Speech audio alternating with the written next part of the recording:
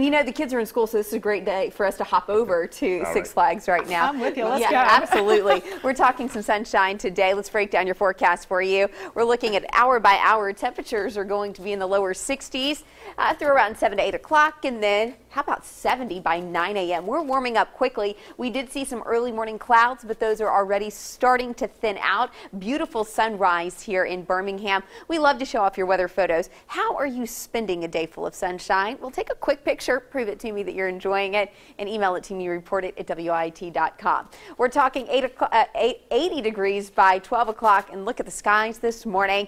A beautiful start to the day in the Magic City. 62 is our current temperature. Here's what I'm tracking. Just a few morning clouds remain primarily in our western communities. Dry and warm through the afternoon, but the string of dry days will be coming to an end as an unsettled weather pattern returns. So by the middle of the week, a couple of spotty showers. Best chance of rain, though, on Thursday.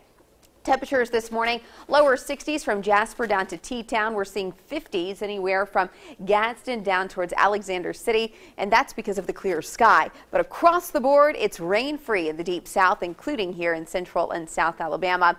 I foresee a few clouds in and around central Alabama today, with most of, if any, rain holding to our neighboring state of Georgia. Now, Storm Track Futurecast is trying to squeeze out a couple of raindrops late this afternoon, early this evening. I don't really think that we're going to see much in rain today, but here's why I think the Futurecast is doing that. There's lots of moisture in the atmosphere, and that moisture is what's setting the stage for later this week. That's also what's going to keep clouds in the forecast through our Tuesday and into our Wednesday. So maybe every now and again those clouds get a little heavy with some moisture, and they could sprinkle on you just a bit. But as far as widespread coverage of rain, it's very bleak today. Through Wednesday, though, between now and Wednesday, things are going to stay awfully quiet. And then Wednesday morning, we will notice that there will be more clouds in the morning sky. Afternoon, we could see a couple of those stray showers popping up. Rain chances increase for Thursday. That's why it's a good idea to have our WIT Storm Track weather app.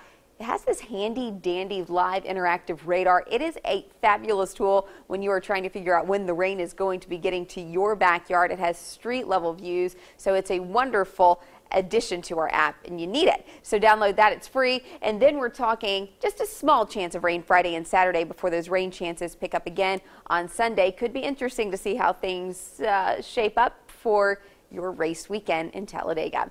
That's a look at your Storm Track 7-day forecast.